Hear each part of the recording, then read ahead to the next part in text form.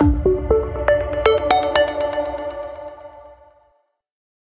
right. We're going to shift gears a little bit and we're going to talk a little bit about, we've been talking about intelligence in a lot of different forms, a lot of different places. And even though we've covered some things about intelligence in the workplace, we really haven't talked about how intelligence is impacting work. So I'm going to introduce you to Frank. He's going to talk to us a little bit about UiPath and RPA, or robotic process automation, though that's almost an old buzzword now. The new buzzword is hyperautomation. So I'm familiar with that with my experience working with UiPath here at Ingram, but I'm not sure if necessarily our partners are. So why don't you tell us a little bit about process automation and UiPath? Yeah, well, first, thank you guys for having me part of this platform. Really excited to address this with Ingram and all the partners involved. And Andrew, you're right. RPA is old nomenclature. Automation now is becoming old.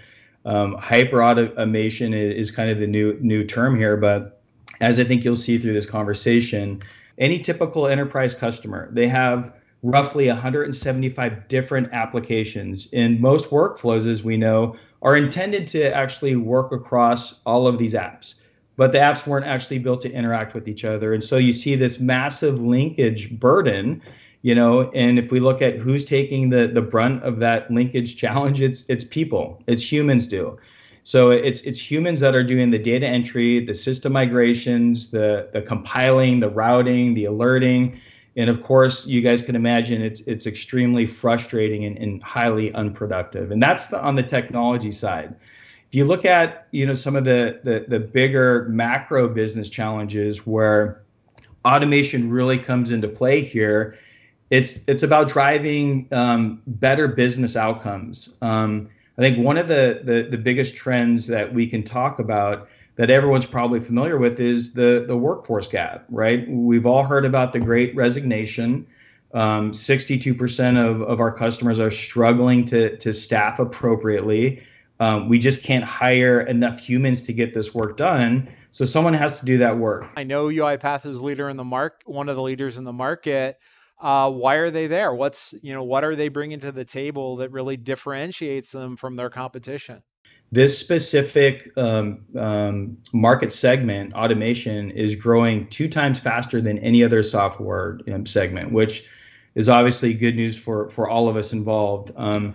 The platform approach, and then the intelligence, right, that's layered into each of the pillars of the platform. And the intelligence is a critical piece here. System intelligence is key because one, system intelligence allows us to identify areas of improvement that we probably aren't even aware that need to be improved.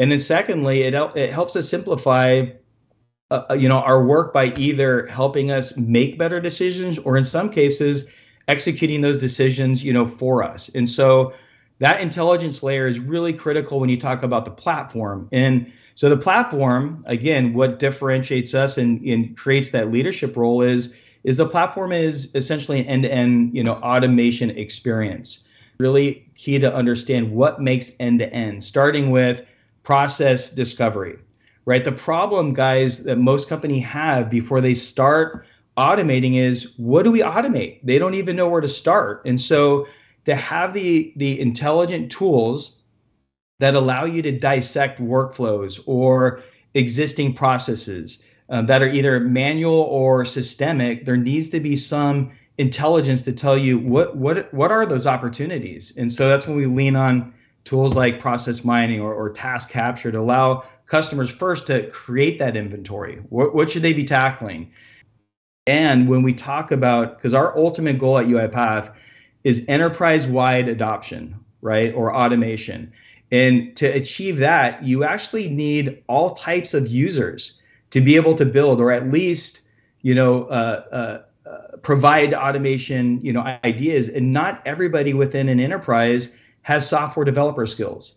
And even if they do, right, it's actually having a platform that can intelligently assist in the design of that bot, obviously is a huge benefit to scale, right? And so those are some of the key, I think, differentiators on the platform that actually separate UiPath from all other players, right? And give us that leadership kind of position in the market.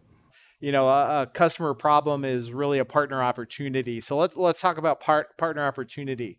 If we've got somebody who really isn't in the automation space right now, I guess one of the choices would be if they work with a specific, vertical or market segment that maybe one of your competitors is a better fit for doing just that, and that's all they ever want to do, that might be worthwhile investing time in. But if they've got a broader base of customers and they're looking for a solution that they're going to get the maximum return across their customer base, sounds like UiPath is going to be a better fit. So if we've got a partner who maybe follows up after this event and says, hey, I'm interested, kind of what's that engagement look like? How do they get up to speed? What do they need to do? And really, what's the potential value for that partner?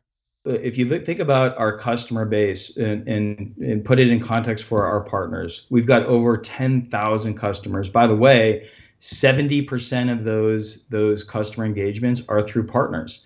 And I think what we're seeing is we're starting to see this segmentation, around different, you nailed it, industries and verticals. And so our engagement model is about how do we not only enable, but how do we establish specific go-to-markets based on a partner's specialization, or IP, and it's all about how we think about enabling. And when I say enable, I think there's an inversion of that where our partners are going to enable us on what they are really good at. Well, thank you very much for your time, Frank. It's a really interesting opportunity. I hope some of our partners will get on board, and hopefully we'll be hearing more from you and UiPath.